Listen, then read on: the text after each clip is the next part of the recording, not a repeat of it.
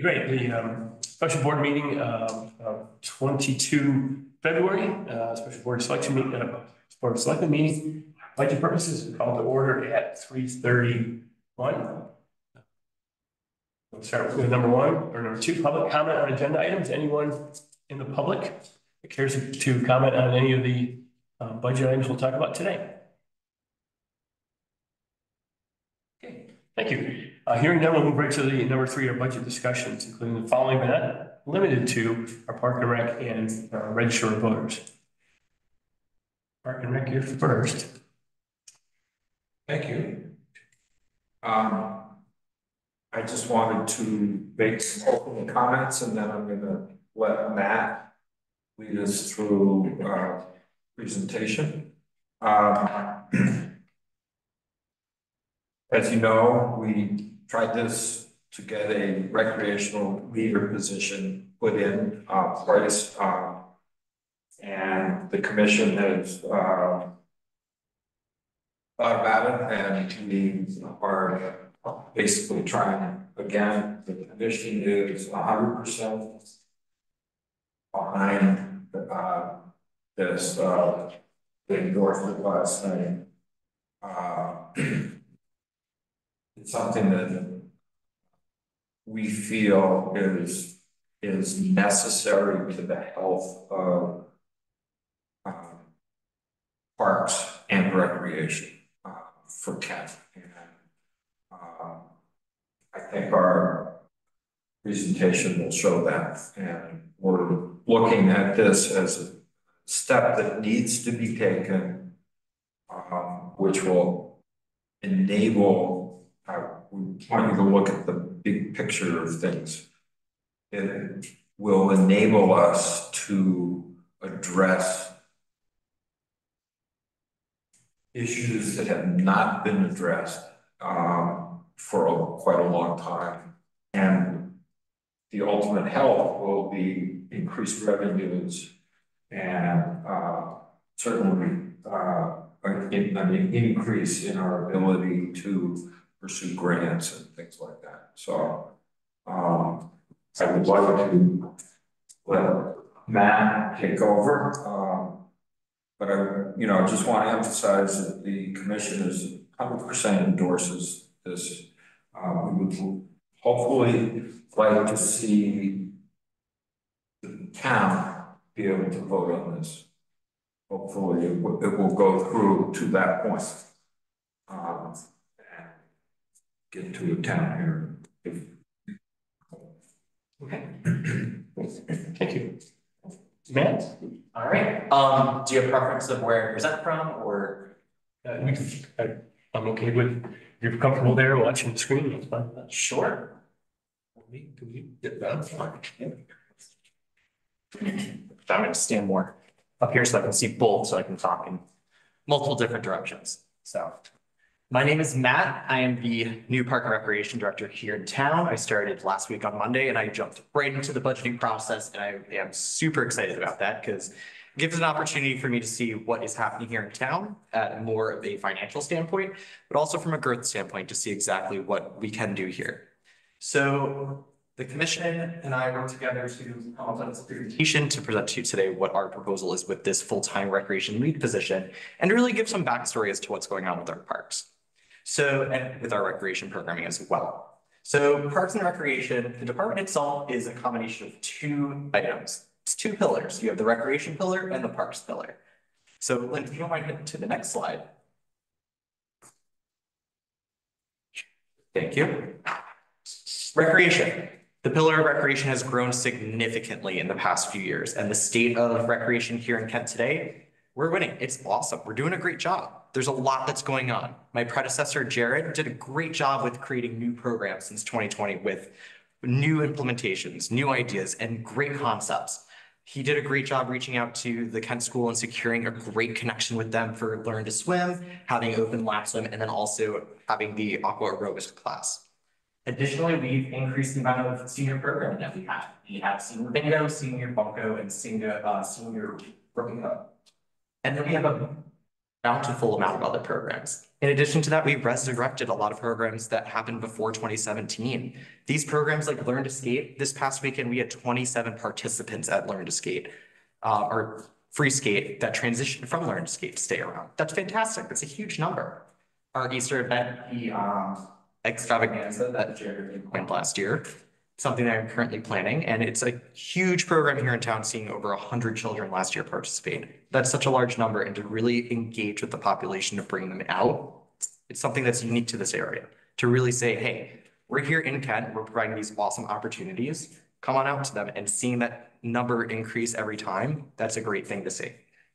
And then even maintaining some of the current programs that we have with soccer, with basketball, summer camps. These are great programs that are staple here in Kent, and we'd love to see continue happening. Lynn, if you want to add a slide, please. So with the growth of recreation here in Kent, and with some things that have happened with COVID and a lot of change on the commission and in the department with the department director, some things that were not necessarily exigent at the moment compared to staffing needs or a program that's taking place and we can't cancel it because it's an opportunity for the community. Those things were put to the wayside, and things unfortunately were in our parks. So our parks have been neglected for a little too long. Our ball fields need a lot of tender loving care. There's a lot of dismantle to it. The grass is not doing well, and we're working on a plan to revitalize that. Emery Park, the plan with Emery Park, it has been in the works for quite some time. And then, Lynn, if you don't mind hitting the next slide. There was the request for a plan back in 2018, but then when COVID hit, some things went to the wayside and things weren't picked up. There was a lot of turnover. So in the past 6 years, this is a snapshot of it. We've had a lot of turnover. We had Leslie Ferris, the former director, retire. Then we had a new interim director step in for a little bit, and she retired she resigned in the fall of 2021. Then Jared was hired, and he did a great job increasing programs. But for him to increase programs and to focus on the parks, that in tandem was a significant amount of work for him to do. And he wasn't able to successfully do both without having the support that he needed from the team and having the staff there to support him. In addition to that, the commission has done a great job with investigating and working with Jared and past directors on seeing what we could do to implement better strategies with growth for recreation programs and to really hone in on our parks and really revitalize our parks to create great programming spaces. And unfortunately, last year when Jared proposed the lead rep position, it did not get passed by the town, and it was identified by the commission and by Jared that it would be a very significant part of the department to help with the growth of the department, as well as maintaining the department. And if you don't mind hitting the next slide, please. So the current structure of the Park and Recreation Department is the Park and Rec Director, who is the full-time person for the department, reports to two entities, essentially, as reporting bodies, the Board of Selectmen and the Commission. This person also reports to the public. And then this person has direct reports, which is all 8 of the currently listed part-time roles, and then contractors, which here we wrote as green for park maintenance because we do contract out for park maintenance at the moment. We have Ed Matson, who does some park work, and we also have another company that comes out and takes care of the lawn at the Kent Center School. In addition to that, the duties that are set up with this job are significantly long as a director. This person is stepping in and doing the work of frontline management, doing the work of frontline employees, but also tasked with doing the directorial work, which is more middle and executive level. And in addition to that, tasked with the high thinking and the high problem solving requirements and requests from the commission, board of selectmen, and the public. And those demands can't necessarily be met because they have to be put to the wayside because the frontline stuff has to be handled and managed first and immediately.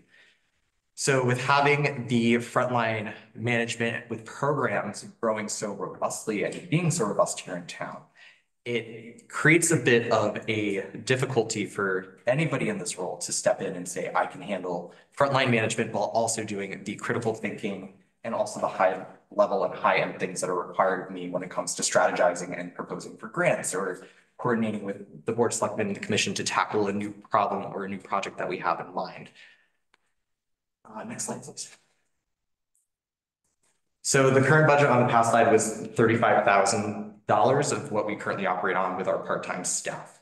We're asking for an increase to $58,000, a little bit more than $58,000. And the reason why we're asking for this is for an increase for the full-time rec leader role. Now, the recreation leader in this position is going to be working in that part of the department that focuses on recreation.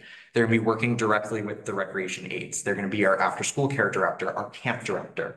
They're going to have the ASP aides, camp aides, and sports camp aides directly report to this person, and they can jump in and sub in whenever they call out, or if there's a need for them to jump in a different program area. In addition to that, this will also give us the strategy to implement some more advertising in the community when it comes to programs and to what's happening in the town itself.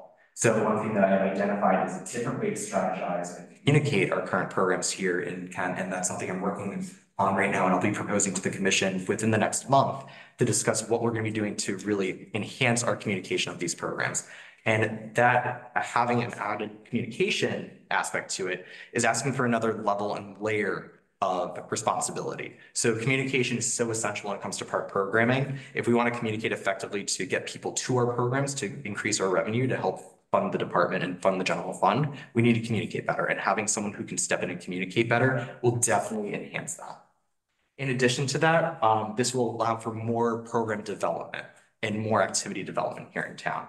This will allow for things such as senior trips. This will allow for things such as travel for kids to go to different locations and having someone who's full-time that can step in, who's trusted to be able to do this. Someone who might be a volunteer stepping into this role, the quality of work won't necessarily be as comparable as somebody who's paid for that for a living, but also at the expense of this person calling out and saying, I can't do this today anymore. I had something else come up, and tossing the volunteer role to the side and saying, I had something else that's a little more important to me come up is more of a prevalent state than not. I worked for the Ys, and seeing that a lot of people were engaged and wanted to volunteer and happy to volunteer at the Y, they were at the disposal of what they could do. So a volunteer saying they're not getting paid for this, it's a low risk for them to accept. And if they feel that they can toss out that low risk task to go attack something else and tackle something else on their agenda, they might do that. But if it's a paid position and it's something that they're paid to do, having that high risk as a financial contribution to themselves, something that might sustain them, something that might pay for their living, this would really put that person in that position to say, I can't back out, I'm here to do this, and I want to do this to grow the program and support myself and solve this. And additionally, this role, thank you. No, that's great. You can go back to the next slide. Sorry about that. No, that's good. You can go over to the next slide. So that's perfect. Thank you. So having this person here will also allow for a new focus on parks. So it opens up more time for the director to not only just do the high level critical thinking, but also to strategize for the parks, revitalize those spaces and create programming spaces that are more inviting and can do more.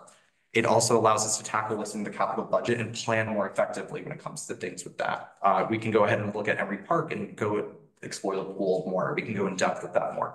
We can go ahead and tap into some of this capital funding that might not have been used in the past that is currently on the list for Park and Rec, and finally make decisions on those things and have a Park and Rec director who isn't jumping into the programs and can focus on exactly what those needs are and can produce stuff at a high quality opposed to something that they're quickly sitting down at their desk to do within 10 minutes because they have 10 minutes left of what they could do and in their capacity and in their bandwidth. Now, the responsibilities are divvied up in a way that reflect that this person is doing a frontline management role and also doing something in a leadership capacity. So the structure of this is to reflect something of that. And I love using schools as an example, or why is this an example? Private school specifically. You have your commission, or you have your board, or you have your board of trustees, and that board and their chair report directly to an executive director or head of school. In this style, you have the commission of Park and Recreation with their chair who in tandem works with the Park and Rec director who reports directly to the board. Similar to the Y, the executive director reports to the board of directors and the chair of the board. The board tasks the Park and Rec director or executive director, whomever it is in that style, with tasks of high level critical thinking and goals. Those goals can be delegated out to the rest of the team. However, some of those goals are going to require a higher level of tenacity, a higher level of thought process, and a higher level of energy when it comes to focusing on those things. If that person in that role can't focus on those high level, high priority tasks because they're doing the frontline management work, they're not going to be able to successfully do that. In addition to that, having this recreation lead tasks the director to give a task to the manager to achieve some goals. So those goals might be having more people attend park and recreation events here in town. It might be advertising to seniors and getting more senior programming going, such as the trips to different locations. It might be getting them to see the certified to drive the van that's at the school so they can go ahead and jump in the van and take 14 seniors out to somewhere here in Connecticut that can be a great walk from us, like the Silver Sands down in Milford. They might want to do a beach day and they can go ahead down to Silver Sands and go enjoy the beach. This also allows for the opportunity for someone to directly oversee Camp Kent. So having someone who has experience and steps into the role into Camp Kent, this allows for growth opportunity. This allows for a stronger relationship with Club Getaway. Club Getaway itself is a resort and we're using their property, which is absolutely fantastic that we have that relationship and they're letting us do that. Having the director that's here full time can plan that stuff out successfully in the future and can also get people to attend the camp. Right now, camp is not up on the registration website. We're still in the planning processes. A lot of places have already put camp up. Traditionally, camp usually goes up in early January to early February for registration. And we're behind the 8 ball on that. And I want to jump on the 8 ball and get ahead of it and see what we can do for Camp Kent and get people here. But if we have someone who's in the recreation lead position, they can start working on this. And this can be outlined and this can be advertised and opened up in January and they can start planning for camp. They know how many staff they're going to have. There's that advanced planning that can be successful for the department to meet goals, especially revenue goals. So it is a $58,000 request that we're having for salaries. But the way that I look at it as this is a current ask for the salary.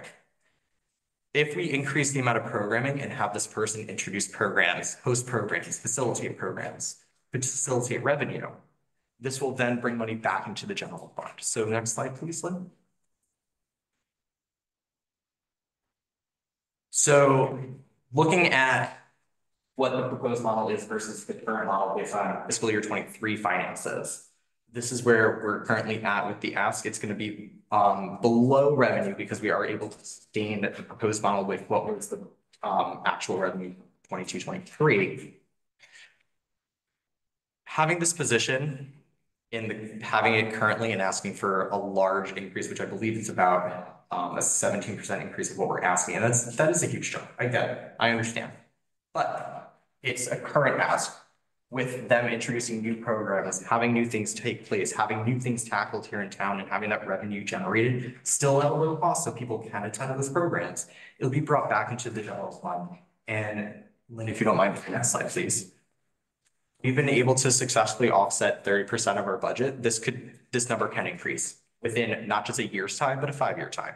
If we outline a plan and we can go ahead and successfully plan out what programs we want to introduce with fee structures, we can then go ahead and say this might offset 70 to 80% of the budget within 5 years, even more. And that could be successful to help out with the general fund. That can be helpful to funding our department to really show that we have a more true ask of what we're looking for when it comes to expenses versus revenue.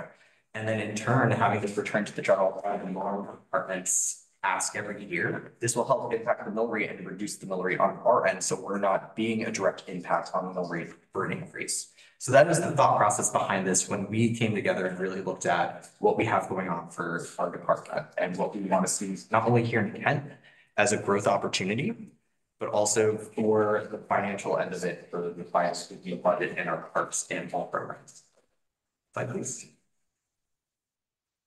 Yeah, why do you think you're a revenue generating organization? Why do you think that's your main purpose? You've repeated that 27 times. You said revenue generating. I counted it. Yeah. Why is that? So revenue generating. The reason why I feel that this is a revenue generating organization and why Park and Rec could be a strong revenue generating organization, we have to put the right things in play. And if we go ahead and start going at cost versus what we ask people for programs, or we're netting out having a zeroing out the program based on the minimum amount of participation. So let's say I'm going to use lifeguarding as an example because I love using lifeguarding as an example. It's a great program itself, but it costs a lot. So let's say that we have a lifeguard instructor teaching a lifeguarding course. They're paid $20 an hour and it's a 20-hour course. That's $400. we need at least 3 people to run the course based on Red Cross standard. So therefore, if this person runs the class with a minimum of 3 people, and we charge a certain amount, we have to net out at 0. What could we charge at a low rate in order to have this class run and generate some revenue off of that?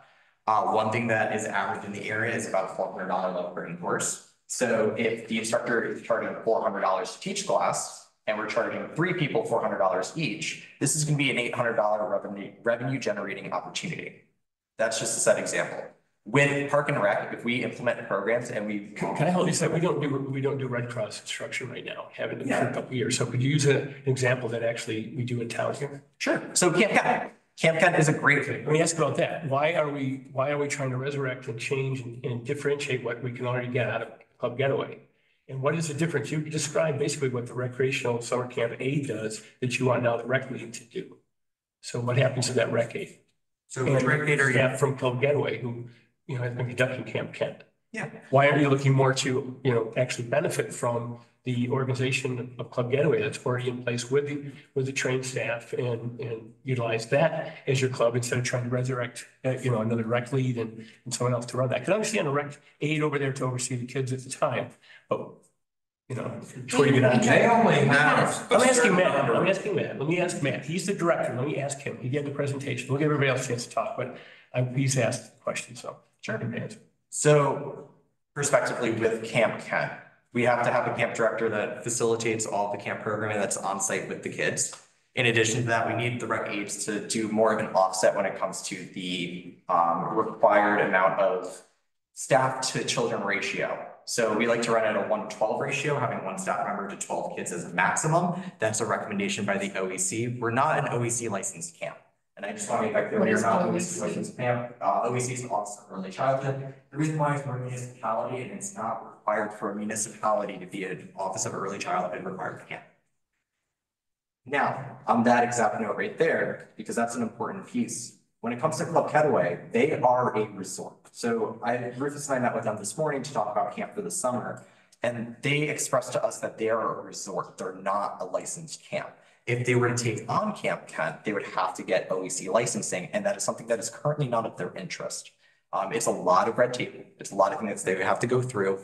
When I was a camp director for the Y, it's a lot of things that you have to know. There's a very large policy manual and you have to abide by those policies. And you have to make sure those policies, you're dotting your I's and crossing your T's with it. Because children's safety is so important with licensing. And that licensing is specific for private entities and nonprofits to ensure that these are being done. So because with nonprofits and private entities, we're not too sure what would be done. They're private nonprofit entities, they're not operating in the expense of the page of the public. So. Good answer. Good answer. Thank you. All right. How have you looked at the demographics of this area to see how you're projecting growth and potential more programs? When are we going to reach max saturation with programs? Sure. We actually have numbers. I've never seen a number of how many kids actually participate in each one of your programs. That would be great to have sometime at some point, I think. If you're going to go to a special public meeting, not objecting to necessarily, but but are you looking at, max participation and so on? Yep, I'm definitely exploring max participation. I've been working with Lynn and the rest of the commission on getting those numbers to make sure that they're clear. I've been doing some investigatory work, looking back at physical files that we have here in our office on registrations, number of registrants, to ensure that those numbers are accurate and revenue is accurate as well, to really mirror that both of those things make sense. So saturation, that is a great question. I'm happy to explore that opportunity based on the number of programs that we're looking to offer and price points for those, and the increases that might happen to those programs as well over time to ensure that we are still making a profit and also staying with what is current based on inflation rates, and then also still offering lower priced courses and lower priced activities, lower priced programs for all of our residents here in Kent. And then one thing that I recognize that was in that policy is that I definitely want to really investigate more with the commission is the price that we're charging non-residents of Kent and how much we can charge them to come to a program similar to what, and I don't want to call it a membership fee. And I want to make that clear. It's not a membership fee, something similar to what the Ys do or other private entities that have members and non-member fees when they come to programs. Coming from New Canaan, at our Y, what we did is we would offer a program and there would be a surcharge, relatively about $50 for the program, upwards to $150 for a program for people to attend. So if we were able to introduce that non-resident rate, at a little bit higher than what we're offering our current resident rate, we will still see people from outside of town that might come here, that might work in Kent, might pass through Kent to go to work, and they can drop their children off at camp, and they're willing to pay that rate if it's not a steep, significant, high incline. So that would be one way to really generate the revenue off of that, is really look at one, saturation, how many people we have in the programs now, what can we do to max out, what is our maximum, what can we do to expand past that maximum. Also, what can we do to offer more beyond that maximum? And then also recognize how many people here in Kent are participating in programs and how many of them are non-residents of Kent, and really finalizing and firming up those answers. And Matt, some of the programs, there won't be a fee, like traditionally, we haven't charged seniors for the programming.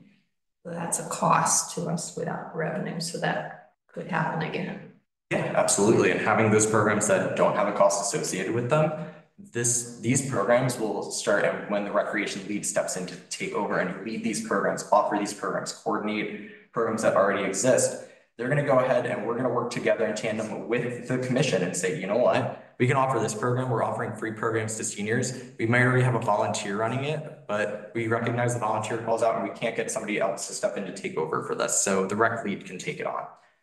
It also allows that opportunity to say, you know what, we recognize that there's more opportunity for 2 senior programs to happen at the same time.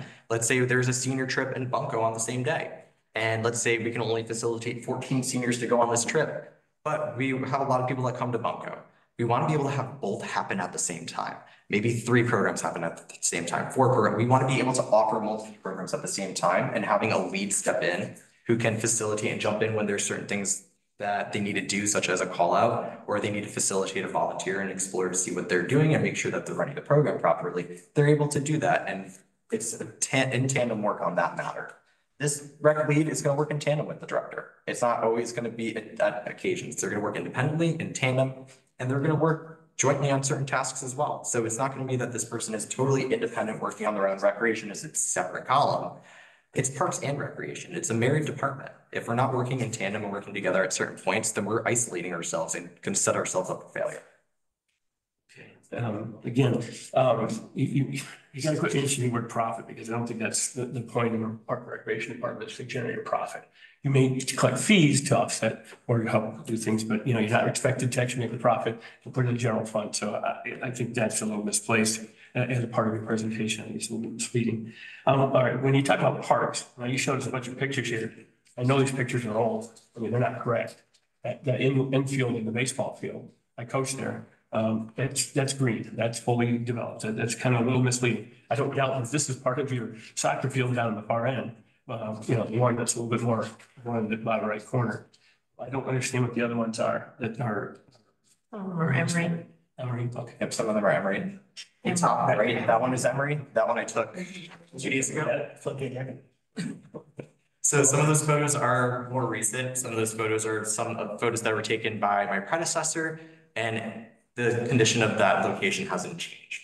So, or it's taken by John Grant, who's a member of our commission, and those photos haven't changed in reference. So that's why I did utilize those photos when it came to the descriptors as to when I say the parks are needing some work and they're not having that work done because the person that's in the role as the director has to do other things and handle things that are more exigent than the parks, which, yes, park maintenance is so important, so imperative. But if it's something that's saying, oh, you know what, we'll take care of the sidewalk tomorrow because right now it's not causing injury, it's not causing harm, and it's not a risk, it's just unsightly, we're gonna go ahead and just keep putting that off until it becomes a risk, becomes a problem. And we can't have that happen. We need somebody who's gonna be actively checking the parks to ensure and inspect that we're doing preventative maintenance, preventative care, scheduling those things and making sure that all programs are still running.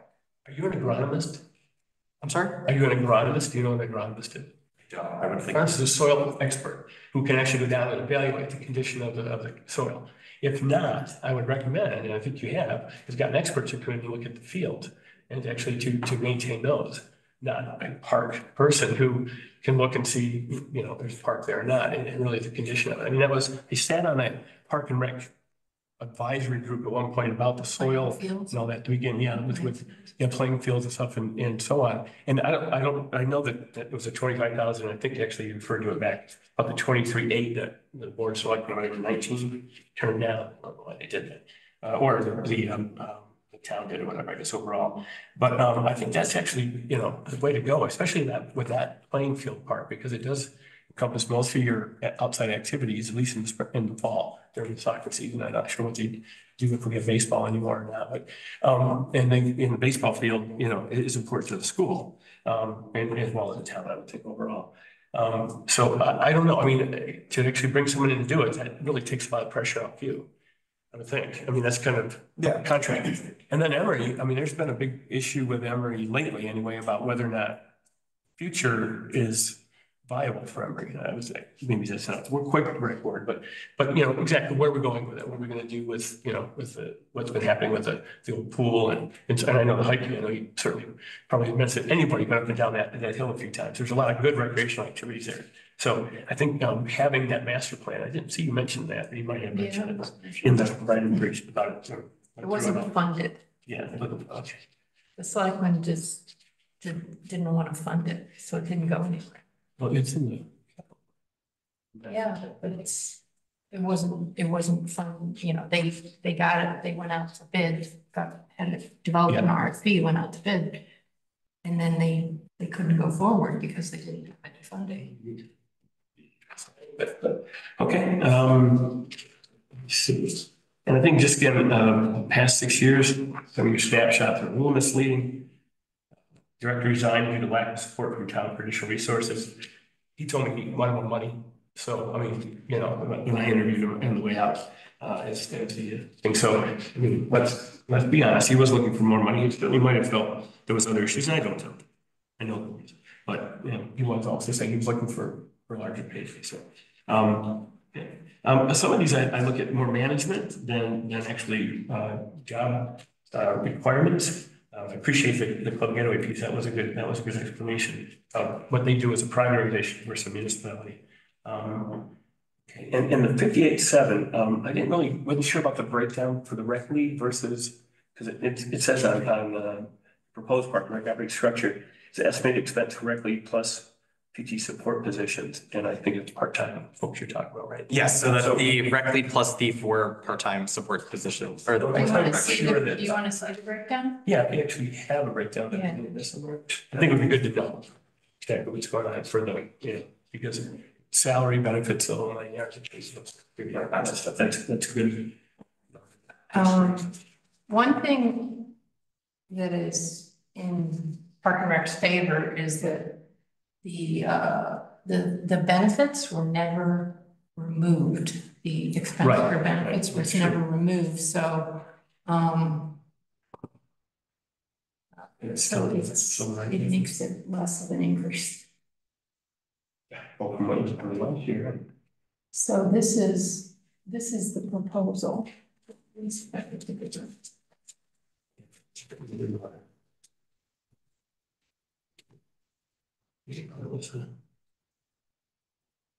So this is recreation leader was put in the budget at $20 an hour, 40 hours a week, which is 41.6.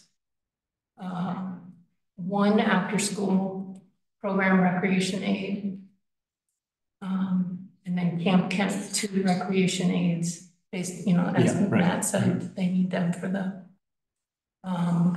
And then the sports camp for one recreation aid to assist with sports camps. So in essence, the idea is that with a full-time person, you would have less recreation aids needed. And so the current figure for that didn't get taken out is $22,000 for pension, social security. Yeah, okay, there it is. Okay, good.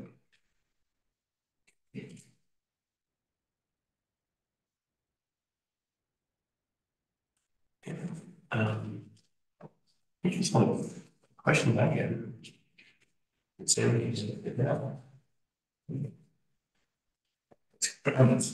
want to answer? I mean to cut you off. I just really I see what you know. We're not looking to make a profit, but we're looking at ways that we can add to our revenue because we realize that That's an important part. I mean, you know, we're not giving everything away. We've talked about all kinds of different things, from maybe if, when we open up for Camp Kenna, maybe there's gonna be more people than the 25 limit that we had. What do we do then? We'd have to have our costs from Club Getaway would go up. So, all right, and maybe there's some people, just like we lost a lot of people to other park and rec programs around here over the last 10 years. They're paying out of town fees. So maybe we do the same thing if we get people who say, oh, wow, go up to Canada, they're gonna use Club Getaway's facilities, they've got the zip lines. That sounds really exciting. And what we heard from David today is there might be some days where we would have to provide free recreational aids because they won't have the staff to fully cover. We can use their grounds, but there are some days in the 8-week period that we'd like to offer parents, you know, we can deal with your kids for every day of the week. You said it was 6 weeks. Are we going to 8 weeks? We're looking at 8 weeks. Looking at 8 weeks. We have been 6 though. Yeah, but that's 6. We've done 8 in the past. Oh, but not in the recent past. It was pre-COVID. No, but we were talking about 8 weeks. Because in essence, it is a structured childcare. Yeah. You know, so we were cognizant of that. And Matt's had some great ideas about, you know, maybe filling in the gaps between Camp Kent and the after school program with other opportunities for kids and parents to provide some of that needed coverage. So, you know, we're not looking to make a profit. Yeah, I think that, you know, it's not really, it shouldn't be their job, any organization. No, but we also are looking at pursuing grants to get the funding. The money's out there, but the commission doesn't feel that one person can oversee responsibly all the growth of a good, healthy recreation program, and also be looking at grants, master plans, everything else, the critical thinking that has to happen. You know, I mean, Matt and I went up to partway up the trail the other day, and there's a big tree down. You know, most people can climb over it, but if you've got people who want to go up the trail, that's something that would have to be taken care of. Maybe we can find volunteers, maybe, you know, but that's the time consumption for him. And that, you know, the mission really feels that there should be 2 people to provide continuity and, you know, what if something happened to Matt and he was out sick for 10 days? Do we cancel programs? No, we want to be able to have the other person in place say, oh, we do this, and this. No problem. And okay. To speak on that point and vice versa, and I don't mean to jump in on Rufus's comment, but vice versa on that. If this person that's the recreated calls out, I can step in temporarily and help substitute in for these programs and plan out what our plan is going to be if this person continues to stay out. It allows for the continuity of operation, which is something that the department, recognizing the past 6 years, definitely would be beneficial to them. And it would be imperative for them in having another person in the role to act in that place and instead of relying just on volunteers. It would create that opportunity for them to continue with those programs and providing these services to the town and our community. Okay. Yeah. One question. I'm just crunching numbers before Lynn, before you had all the salary, the breakdown. That's Yeah, please. That was my question, was the breakdown. So that 58,700, and this is what I did. So I looked at the 35,241, just divided it in half with 8 and got 4,405 for a total of 17,620. And I subtracted that, well, I subtracted that I took the 4 part-time, multiplied that by 4,405 and got almost the same exact numbers as you got here. Oh, perfect. So I kind of want to know what the record leader's salary would be, which is right there. I was literally off by about $100. So all of that, rec leader, part-time, 58,713 plus 22,000, we're saying, if that's the. But the 22,000 is already in the budget this year, so it's not gonna show as an increase.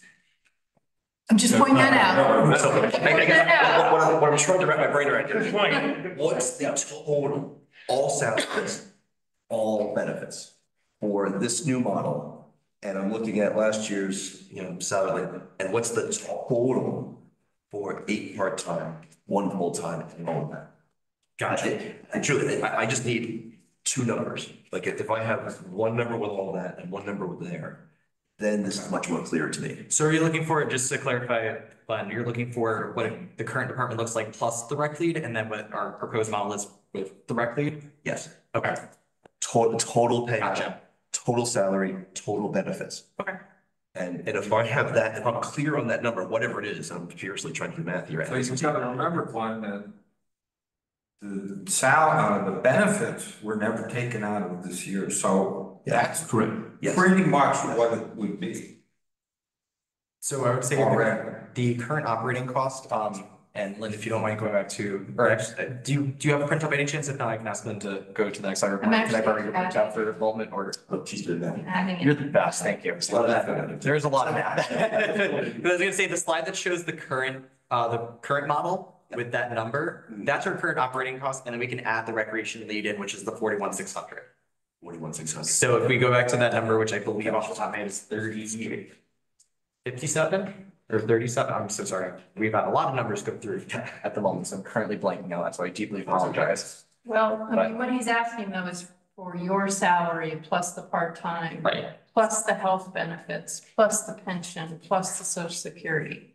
Yes. Yes, I don't think you had that number. Yeah, I whatever. don't have my number for the Yeah. remaining part of it, but I do have the. No, I just added it up and I don't trust that I did it. So, again.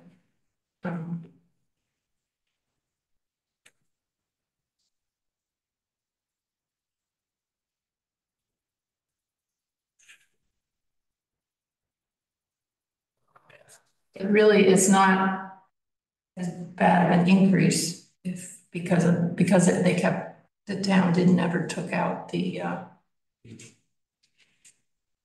health insurance and stuff.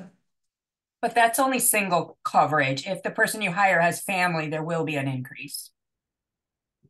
You didn't, last year it wasn't calculated on a family? I don't believe so. If it's only 22,000, that's definitely not a family. Okay, well, this year's is set at 31,482. And next year's, But doesn't that include Matt's? yeah, Okay, so Matt, you have to calculate Matt's plus then the new employee, you have to put in family, which is almost $40,000 because you don't know who your candidate is going to be. how did you base it last year? On a I don't single? know. I did not do it last year, so I can't answer that question. So Park and Rec came up with this number, or they did it with Barbara? Jared was already employed, so he was the No, same. no, I'm not saying Jared, because there was a number inserted Right. for the recreation leader. I believe they used single because I believe that they knew who they anticipated getting that position. Okay, so your total number is 169,583, with the caveat of what Joyce just said, that if we hired somebody who took family insurance, it would be more money. This is 169,000 with this new model. Yep. And just to clarify, that's with having a total of 8 recreational part-time staff and the rec lead is how we just solved that, correct? Or is that just introducing the 4 people and? This number's the 4, right? This is the new model. 4. Thank you. Okay, just wanted to clear that. Thank you. And I'm not sure I can easily calculate what the current model is. And I'm trying to do current model. I think it's very hard based on. I think so. I don't know how much they put in for certain things. Like I didn't know it was put in as a single Yeah. health insurance. Kind of the number of 22 versus 31, which was married with one, there's more there, Laura. But you'd have to at least assume a higher rate. You're right, but you're right, they didn't take it out next year, So for me, I mean, salary, all of this, like I kind of want to know the benefits. Like what's the health? What is it? Family? Is it single? What are we talking here? So if I have a total amount with one system and the other, this is a no-brainer to me. So if this is a little bit more than what we're doing now, maybe it pays itself back. If this is a lot more than the current model, we have to talk. But what's the final amount are we talking? I'm seeing numbers all over the place, but they're not. It's not the number that is real here. The total amount payout. These person. I think we're gonna have to come back because unless Joyce can tell us right now what, I don't know how they calculated last year. Yeah. So. But I think we need to ask The current year. We need to ask find out what it was as a single, which I'm sure the numbers don't had to be a single. 22 plus. Yeah, and yeah, you're right, I forgot all about it. So it's there, and that's a comparable amount to compare to. But yeah, it's going to be, I think you'd have to, I would really think if we're going to put it in, recommend it, whatever, it had to be at least what we get at the most. Yeah. Just so there's budget. It could always go back, could always not use it, but or maybe they won't use it at all. Yeah. It's true. So it could always have. Well, what about the concept, Glenn? Yeah, I mean, I just want to say in general, I mean, Park and Rec is doing great things. I'm glad you're here. Thank you for taking our questions. Thank you to the commission and everybody for this PowerPoint. It is, I like the idea. I like simplicity. If it's less people, okay, it's less of you running around trying to get aids. I mean, I could ask a bunch of questions about how many hours does each one do, but I'm not going to go there. I'm just going to say that it's, having 4 part-timers and someone who's full-time working with you, I think it's a pretty good model. Now, is this a model that we want to do? Is this something that we can afford, knowing that you need X amount for ball fields or X amount for parks? So we have to balance the needs of what you need to maintain things and improve things as opposed to helping you in this town hall in terms of people power. So for me, that's the balance for me. What's going to make your job easier for you? Because we want you to be successful here in the town of Kent. We want you to continue on the good work that Jared has done. And I certainly don't want to hinder your start. You've been here for a week. But I think I personally need a little more information about the actual money. And then after that, I mean, we can still talk again and move forward. If that makes any sense. Sure, that makes sense to me. So happy to provide you with those numbers and happy to get those to you ASAP and calculate them. So great. Yeah, great. Thank you. You're welcome. I guess what I would say, but my main concern really has to do with the amount of programming and the planned programming and so on. You have Bunko in there. Bunko is pretty much run by one individual. It's run by with a few of the seniors. You really have no involvement. It's really it's using the senior center or whatever.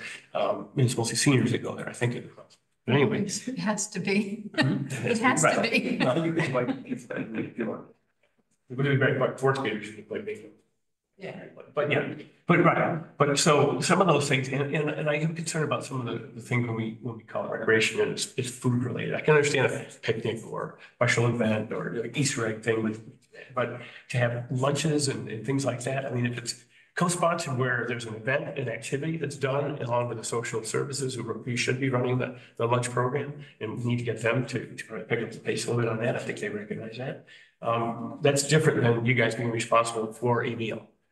That it really isn't in your wheelhouse. It shouldn't be in your wheelhouse, I don't think. So I think some of those things when you focus where you go with your programs, are on the recreation and listen, I'm all in favor of part. My father's thinking about this, so that's why I put it out. Gotcha. Thank you. I was thinking of the word. I was like, I've heard it before, and I'm blanking on that the moment. But I was, but I worked out and I spent a couple of years working at that field trying to get that. We actually had a golf course superintendent working on that back in the day from Old Bridge, when his kids went to school here.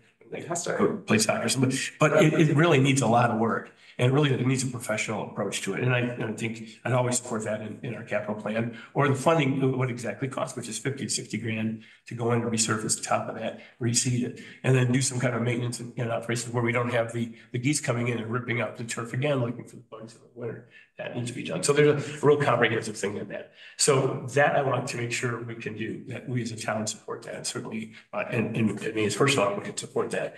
And I just worry that we don't overdo ourselves with the type of programs, the number of people we're actually serving per program, as to 6, 7, 8, 9, you know, when it could be maybe less with more, I don't know. I mean, at least that's going to be your and the commission's review of how the operations go.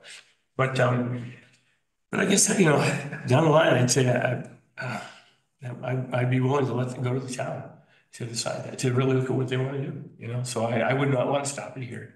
I have reservations about it, but I want to hear other people and anyone else that wants to talk. But I really do appreciate the presentation, you know, and I think these needs to maybe clean up a little bit or kind of focus, but that's just my view of that. But you know, if I had to push back on your concerns about the lunch programs, because the lunches are a social activity for the seniors.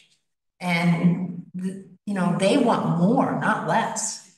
And you heard the other day from Samantha that she doesn't see in their bandwidth that they're going to be able to do more. So by collaborating social services and Park and Rec together, we're able to offer more to the seniors. So I don't see why we would want to pull back when it's an activity that they like and it's working. It's getting people out of their houses. It's getting them socializing with each other, and they get to eat good food. Well, then we should charge them. There should be a cost to that, because we're not here just to feed people and have them get together and enjoy their time. That shouldn't be our main focus. We can have recreation in parks.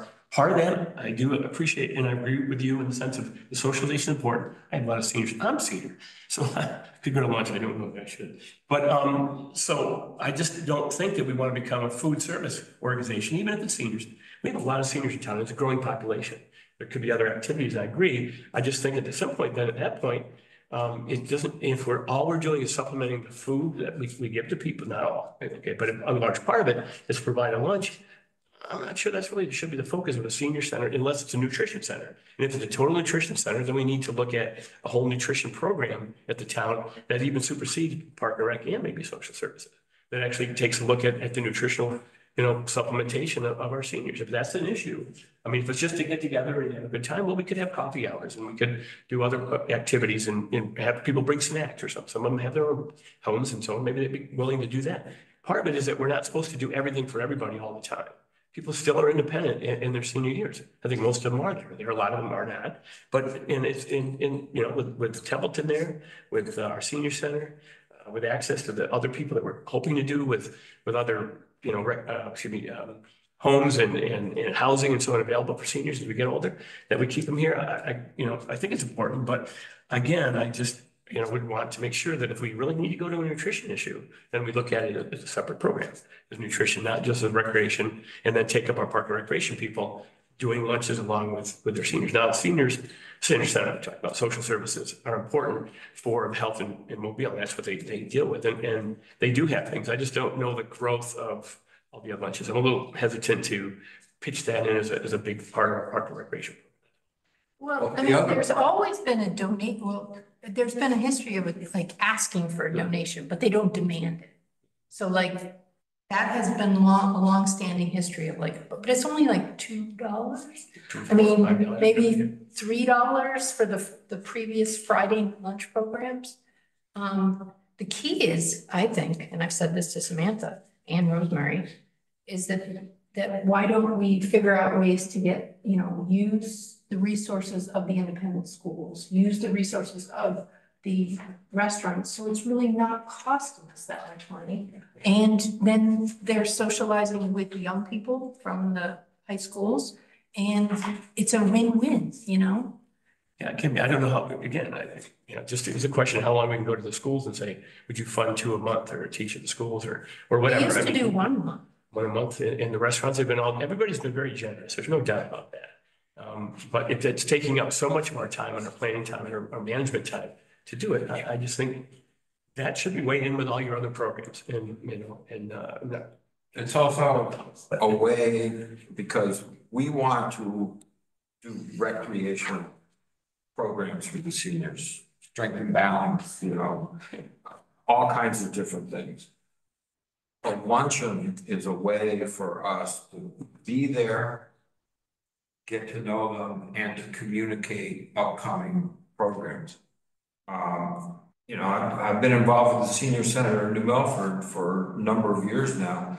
The number of times that people come down to say, well, I couldn't figure it out sitting at home when they get the newsletter, and they get muddled, they get confused, but if they're there and there's somebody there who can say, oh, this is when we're starting, this is, make sure you fill this out, we'll get in touch with you, et cetera, that helps. And that happens in the lunches all the time down in New Milford. And they also, they provided lunches 4 days a week, which is more of the nutritional program. It was a donation box, some people don't donate anything, but other people will donate a few dollars more than, again, I do appreciate that we're not even, I want to stay with my thoughts, and I'm not looking to make a profit. I'm not looking that we have to do a revenue producing organization. There just should be some offsets.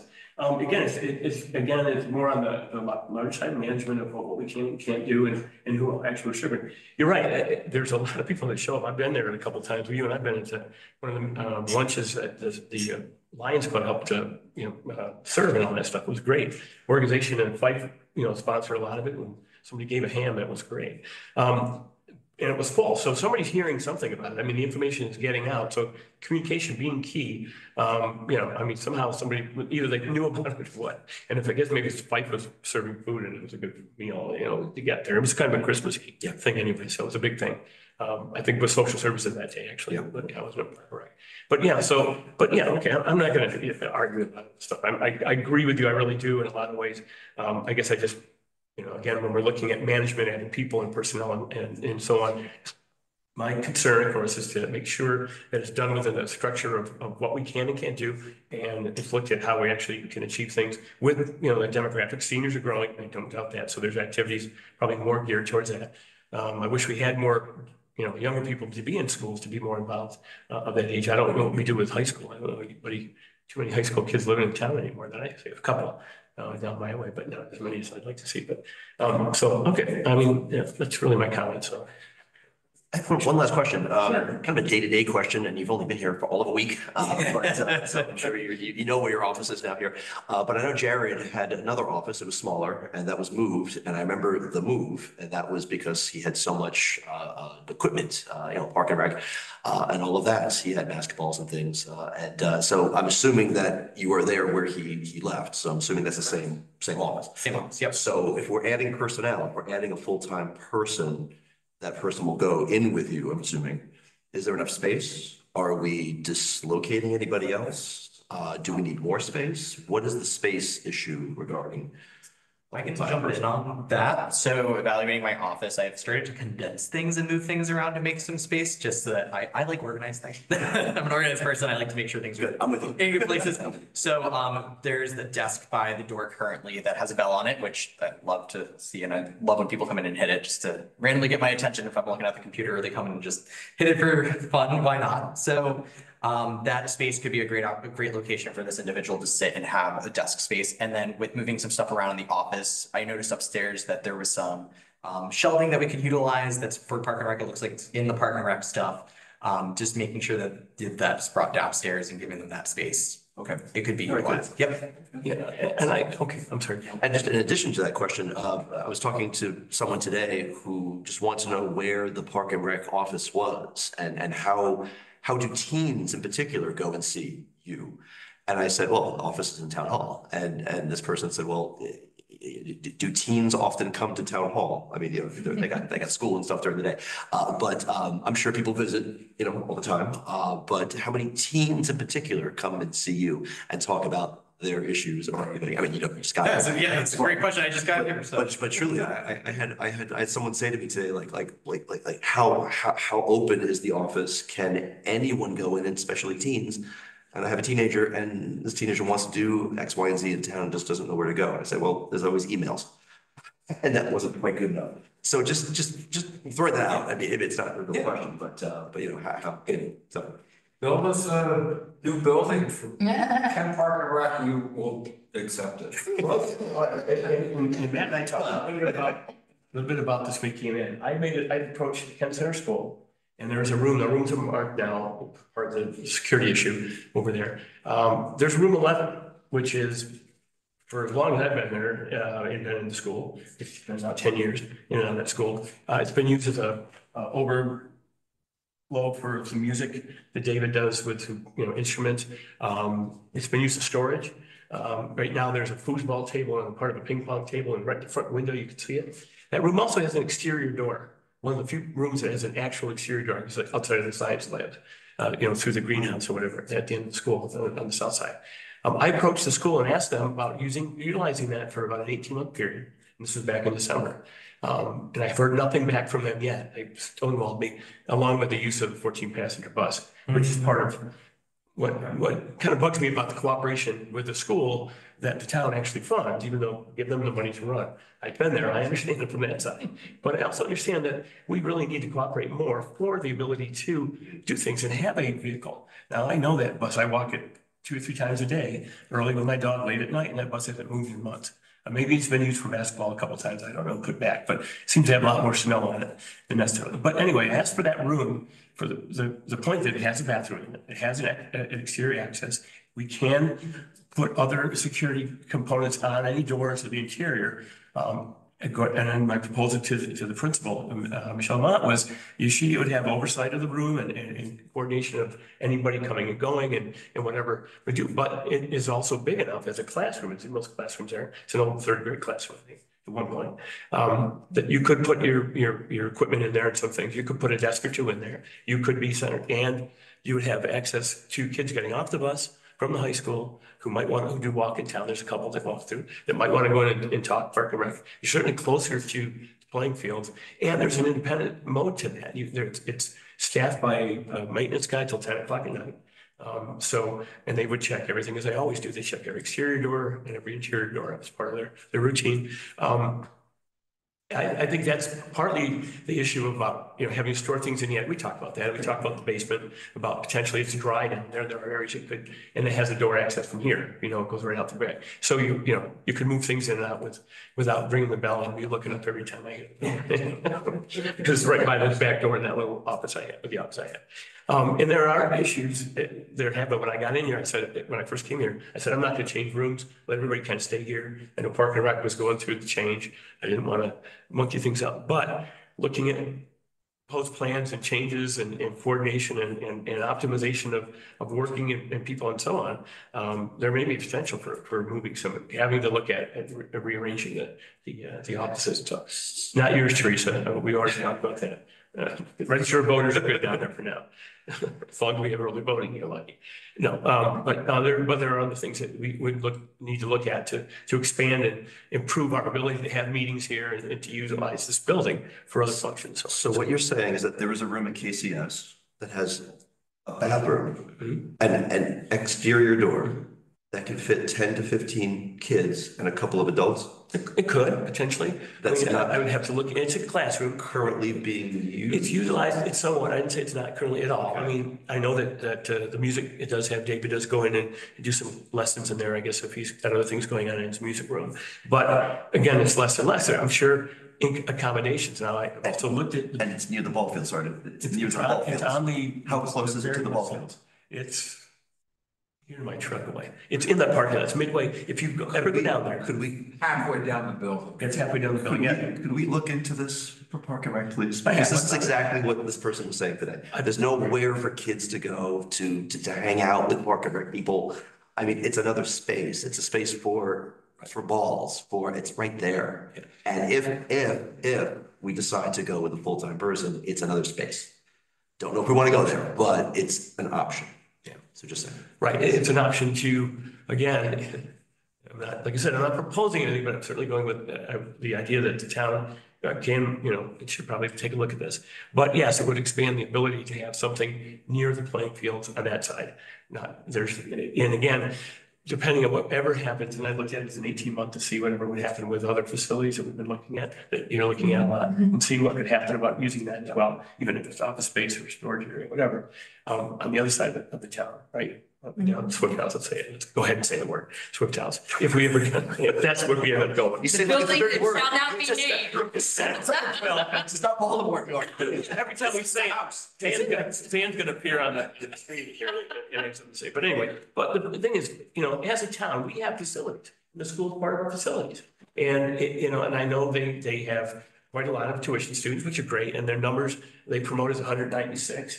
There's 166 Kent residents there. So again, if you're looking for additional, income from tuition or an out-of-town fee or whatever, those kids might be a part of that. They might actually get more involved if they were closer to that. Again, just looking at the bigger picture of what the town can do and where we can go. There's really no place at the community house. I mean, I've been through there again. I went there the other day just to look. It needs more renovation. I know Joyce is looking at that as well. We've expanded. Samantha, I went over and helped her unload. We did the other day, unload a bunch of food for the food bank, and she's actually expanded from one room to another room in there. You probably know that, the back room, which is great. And we've got coolers so that more food and more people are there. And she's, she told us that. So looking at where we could go, and the school is a facility we don't really use. I mean, we use basketball. We have, Park and Rec is there Tuesday nights, I think, for, open basketball. And we, have the sports teams there. And I guess other organizations have asked to use it. Sorry. And I guess they do at times. I'm not sure to what extent it's actually used by other organizations, that might be looking for a place to meet and so on. But, and a beautiful library there that also is a nice meeting area. But again, there's that room that's always been kind of in my back of my mind is maybe we don't optimize it. Maybe we as the town and the school as an entity of Kent could actually optimize it. I have gone to Jen Duncan and asked to get on her agenda.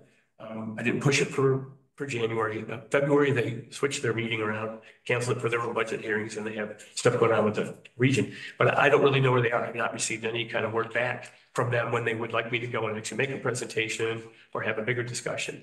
But I've met, with both the chairman of the school board and the principal of the school to say, what can we do to help Park and Rec?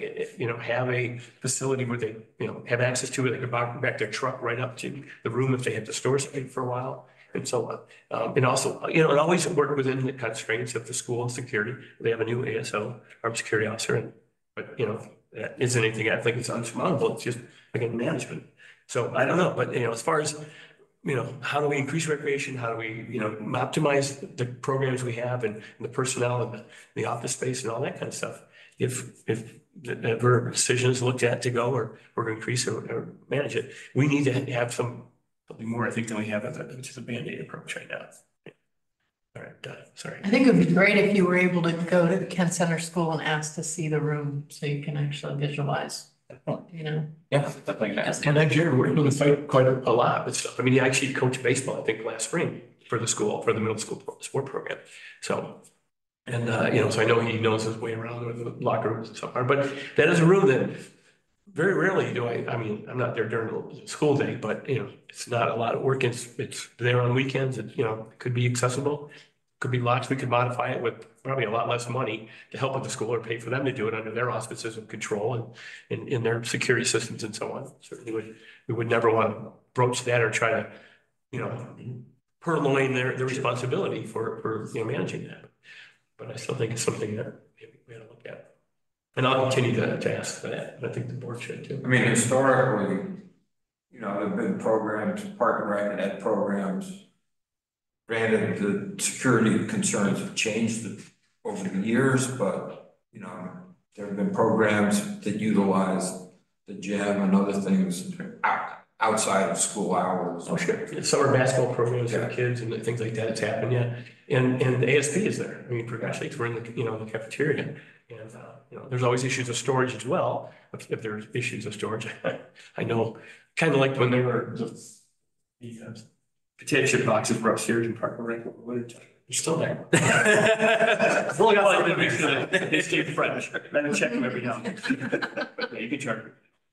But anyway, so what do you guys want to do? But, Well, I think Glenn wants more detail. okay, right. I'd like some So more you'd like to details. ask- Yeah, I'm not prepared to make a decision today, Okay. but I will if, yeah, again, just more detail, especially about the health.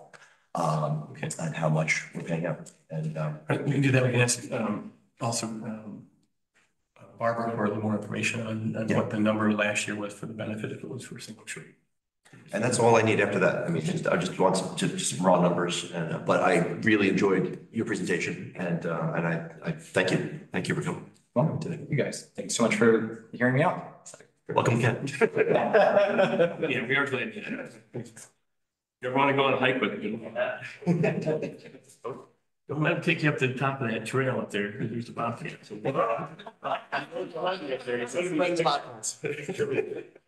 No, it's such a no dog's flat. I have no dog. Yeah, right. It's lovely. Scare people with the And, we appreciate you giving us the latitude of, getting Matt involved, and not making us do this last week.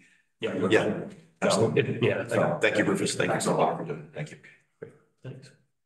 Question? Oh, yeah. Well, It's about this, I'm just wondering where the rest of the budget is. Is that gonna be discussed, their budget? Or Yes, is that's what we're asking for, is actual more breakdown all of. their revenue and the rest of their, Yeah, it is in there. under the supporting document. I do have it. Did you get a chance to look at it? I have it. I didn't know if, I guess they were just discussing the one full-time referee. Well, that, I was in. There's a budget worksheet and in the supporting documents. It's usually you go through the whole budget, not just one particular line. Right, we asked, they asked to come and get a presentation, but we're asking them to come back with more information and more breakdowns, not just on we'll ask the complete budget the next time, for sure. Okay. Okay. Thank you. Thank you. Thank you. Teresa. Just gonna move this.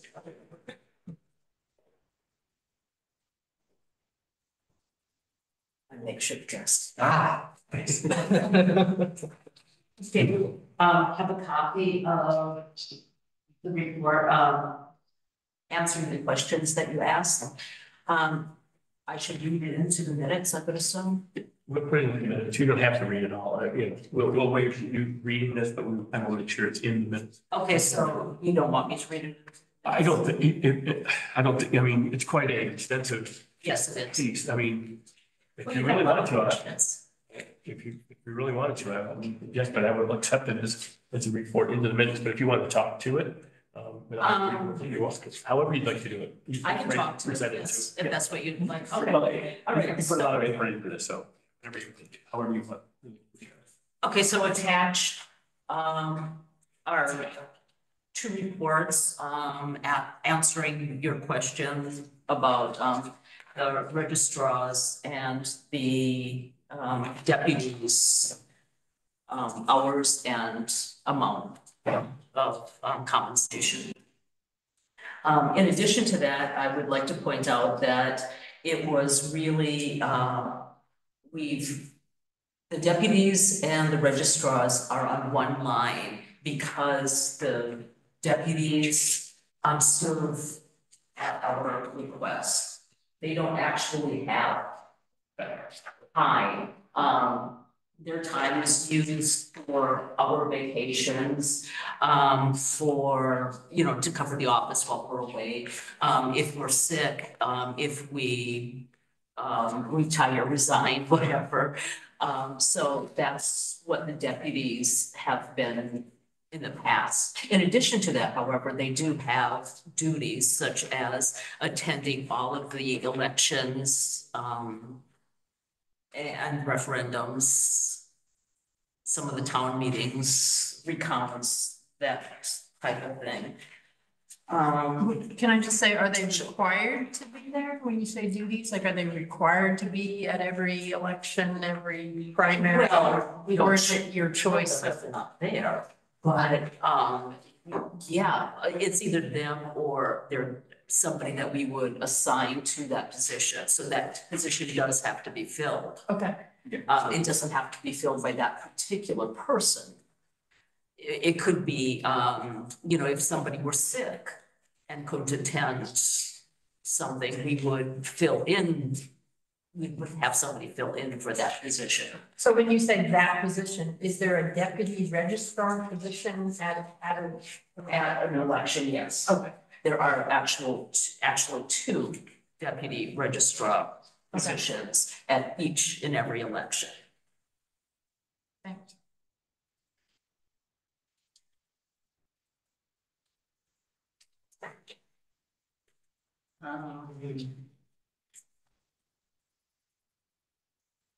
So the staffing for the early voting, you know, that's a big issue. And you can explain it to me, but yeah, I think the board really needs to hear how you're planning on doing that. Early voting is huge, and that is why the huge increase in particularly our compensation area of deputies and registrars. Just because of the extra hours that are needed. We will be using deputies and registrars.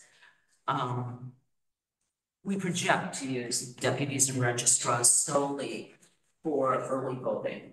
So it will be the four of us who will be doing early voting. One of the deputies or somebody taking the place of one of the deputies will be a moderator, as well as being a deputy.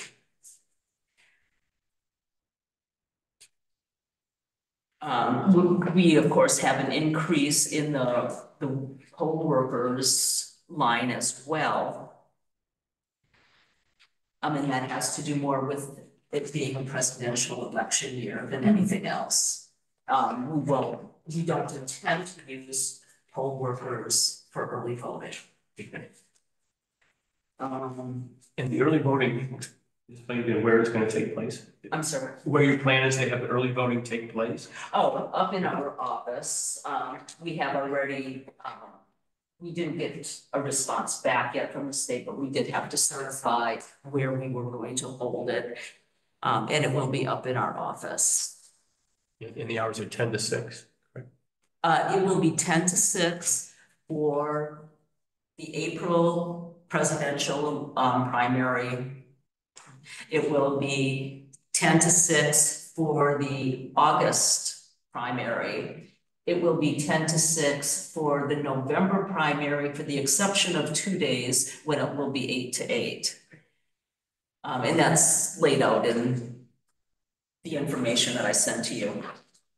There's also an increase in the line for supplies above what I would have normally thought. Well, maybe I should go back and say there's a decrease in that because of the fireproof file that we had to buy last year. So that would have brought it down. However, we had to add some more back into that because we have additional ballots to print. So that supply line is not just Scotch tape and pens. That is all the ballots that need to be printed, all the ballots that need to be coded, all the let's see where it's our telephone, it is our maintenance agreements, it is the batteries for our tabulators at $30 a piece. It's belonging to ROAST, which is, I'm sure it's an acronym for something, but it's actually, when they're a third-party provider, and they send information to us about who has moved out of town, or who they believe have moved out of town. So we have to check it out to make sure that those people have moved out of town before we can take them off the rosters. But that's one of the expenses in the supply line.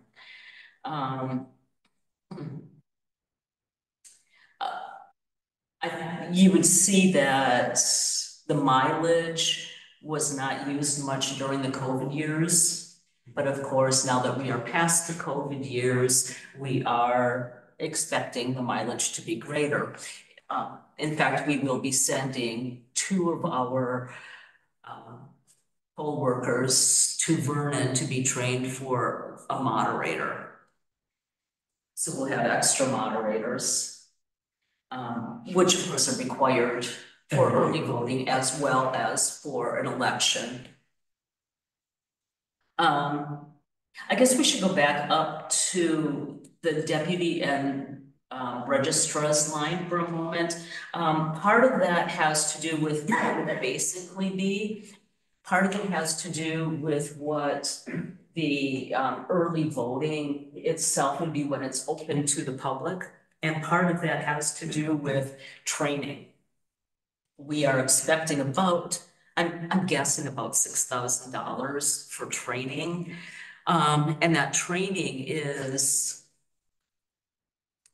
will provide training for early voting. It'll provide training for CVRS, which is our software program through the state that that allows us to register people throughout the state. So we are expecting to receive that new program in June.